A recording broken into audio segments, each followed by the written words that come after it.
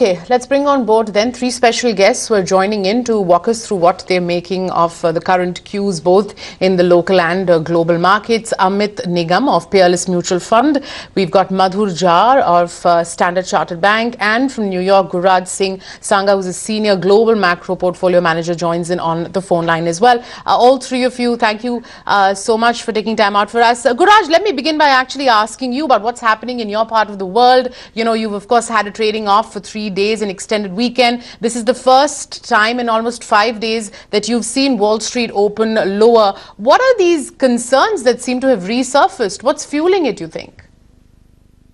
Right. As Ajay mentioned, the manufacturing data from China and actually a few other regions of the world continues to indicate growing weakness, or at least a minimum an amelioration in strength. And also, what's happening in Europe is, the continued fallout from the Brexit vote. Particularly, there seems to be an increased number of funds facing liquidity concerns, and that's tending to reverberate through the market. And the U.S. market is picking up on that cue and also starting to weaken a bit. These things the Brexit fallout is probably going to take several months to fully digest into the markets, and in that interim, the trading is likely going to continue to be quite volatile. Guraj, I want you to tell us how exactly are the risks right now. Now that big rally happened last week, and some amount of profit taking is understandable, but the unconfirmed reports suggest that some of the large funds, mainly invested in real estate around Britain, are stopping redemptions, and some other liquidity concern may have emerged at other agencies. This is actually triggering some amount of panic or some amount of elevated concern that are we heading into a position like Lehman-like moment. Do you think that it's too much to jump to that kind of a conclusion and liquidity is not that tight in the region? I think I've seen the analogy made, and from the way that I view markets as complex systems, I don't think this point in time is the appropriate moment for either a Bear Stearns or Lehman type catalyst, which triggers a major fallout in global markets. I think what's happening is, by virtue of the vote that occurred with Brexit, there are many investors who are reassessing their involvement in Britain, and as one or two start to redeem their investments, it's just creating a domino effect. Now, what happened back then in terms of Lehman, there was a derivative issue, and the counterparties involved with derivatives never expected a major clearinghouse to fail. That situation doesn't exist at this moment. That type of situation is probably going to rise later, more due to sovereign debt. That there's over 12 trillion in debt, with negative yields. Those type of issues, I think, will be the catalyst for a Lehman or Bear Stearns type movement, but later on, not at this point. But right now, investors are continuing to reassess their involvement in the UK, and on a wider scale, what is the impact for Europe? Because there's been a number of movements within, I guess, somewhat fringe political parties in Europe who've been looking for an opportunity to take their countries out of the European Union. For example, Italy and Spain, things of that nature. It's given a boost for those type of movements, and I think that creates a greater risk with respect to movement of capital out of Britain and out of Europe on a wider scale into the U.S. and other places. That I think is a much more tangible risk. Guraj, let me interrupt you there. In fact, I wanted to talk to you about it. Italian banks are the ones which took the big cut in today's session as far as the European markets are concerned.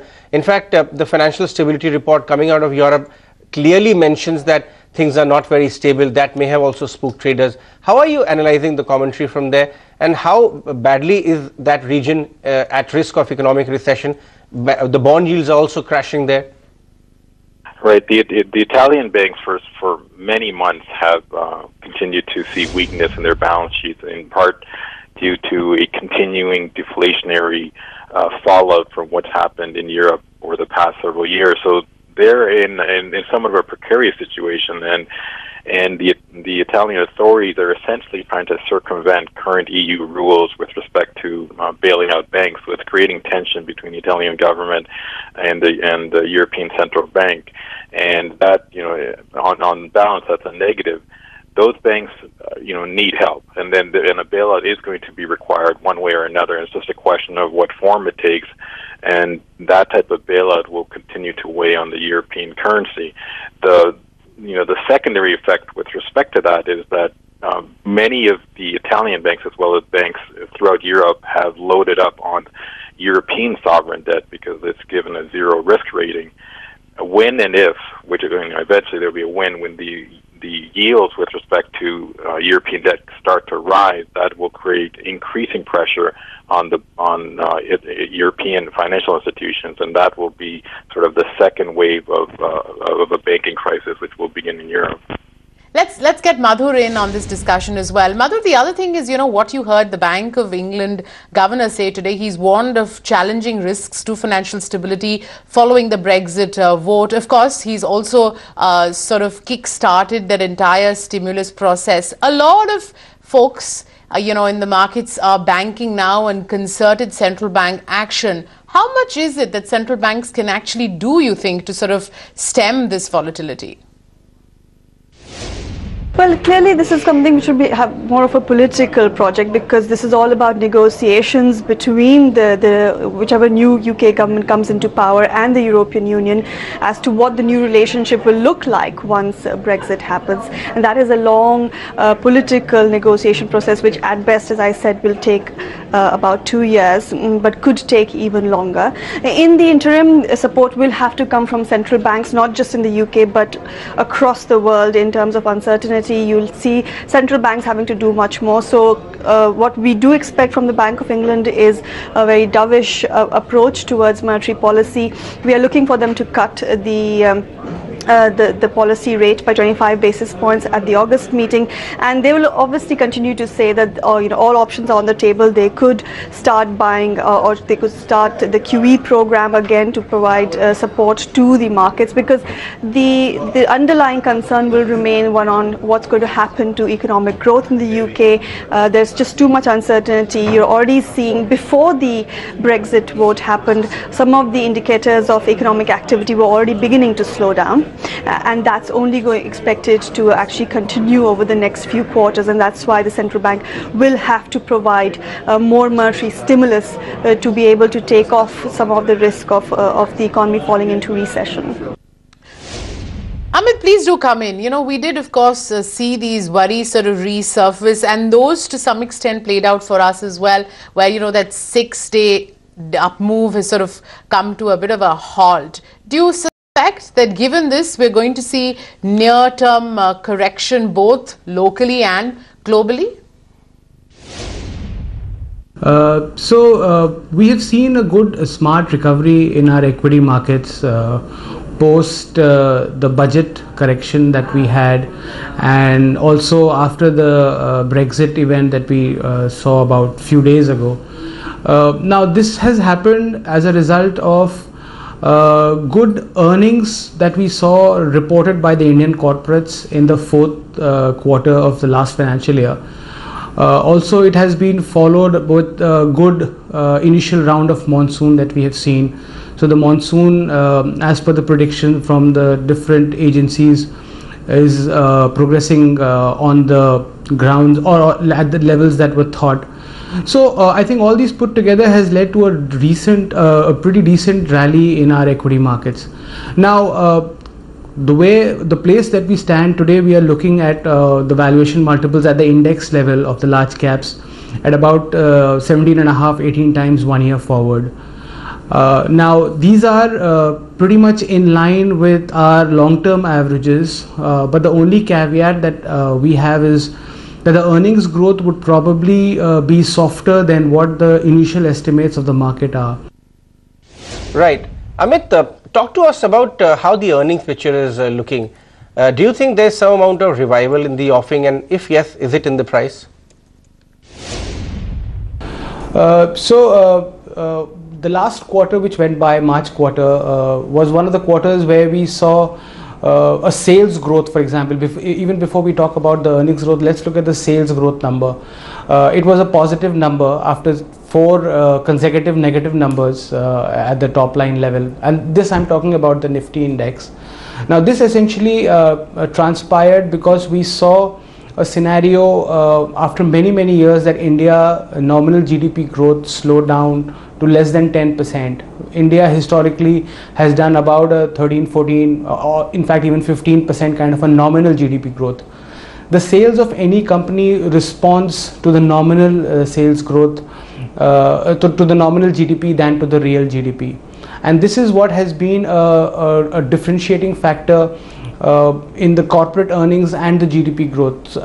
So a real GDP growth at 7% plus does not translate into a very robust earnings growth is explained by this phenomenon. However, in the last quarter we saw after 4 quarters of sales decline, earnings, sales and therefore the earnings also do much better. Amit, if one were to look a little longer term beyond the 2-3 quarter game, 1 year plus, how robust does the equity story look for India? Because all the other markets are quite crumbling, not very backed by a lot of fundamentals. This one, of course, the earnings revival is visible now. So how concrete is it?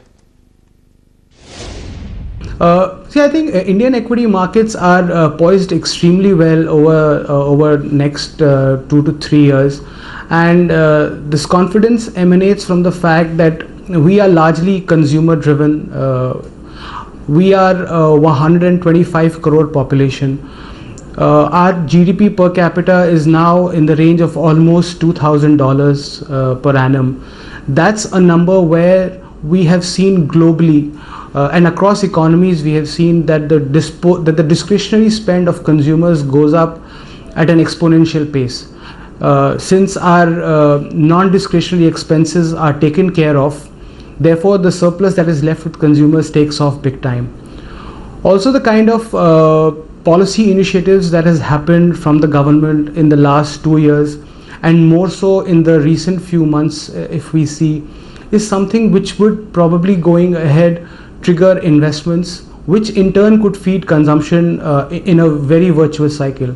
Therefore, over next 2 to 3 years, I think India as a country is poised extremely well for the companies to deliver good earnings growth, and therefore the stock price performance, if it were to replicate that, would give a great wealth creation opportunity. Mm-hmm.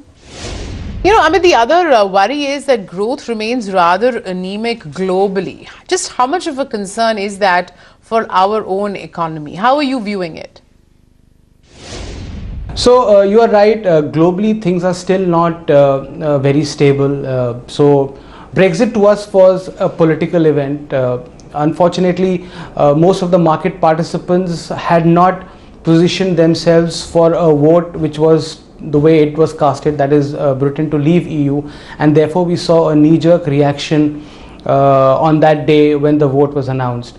However, if you see in the last 1 week, most of the asset classes have, so at least Indian markets, they have recovered. Even UK, if you see, has gone above the levels. Equity market, their equity markets that I'm referring to has gone above those levels. So we will keep seeing such events play out here once in a while. And therefore what we do is we tend to focus not so much on the markets or the global economies and their events, but more on the companies that we are going to invest in. What kind of business models do they have? Are these the companies which have good products? Do they enjoy pricing power? Do they have good return ratios? How are their cash flows, and how do they the same look when I project them in the future? Right. Madhu, there's so much being said about how economies like India have what it takes to be able to sort of weather this global shock that we seem to be bracing ourselves for. What's the call on emerging markets, especially India, from a macro standpoint? So our expectations for emerging markets are still very much positive. We at the beginning of the year we had made a call on 3 things for why we expect emerging markets to do well. The first call was that the Fed would not be raising rates as aggressively as markets were pricing in. We've been pretty much on target with that call, and in fact we think that the Fed's already done the tightening it had to do.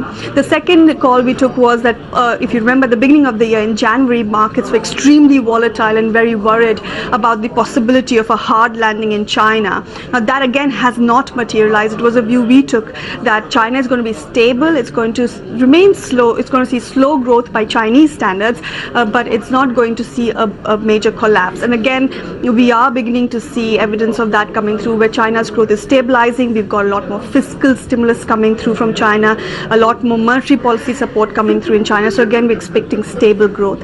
And the third call we had was that oil prices would rebound. And if you compare to the January lows, you can see that oil prices are much higher. Now, these three factors together mean that the emerging market story remains very positive. They're all quite supportive of both risk appetite. They're also supportive of the general growth outlook for emerging markets. All right, Madhur, we'll leave it at that. I'm afraid we've run out of time, both of you, Amit and Madhur. Thank you so much for taking time out for us. Let's take a breather from all the market chatter. Cross over to Krishna Kumar, who's here to talk to us about what's grabbing national stories. Of course, it's PM Modi's new look cabinet amongst many.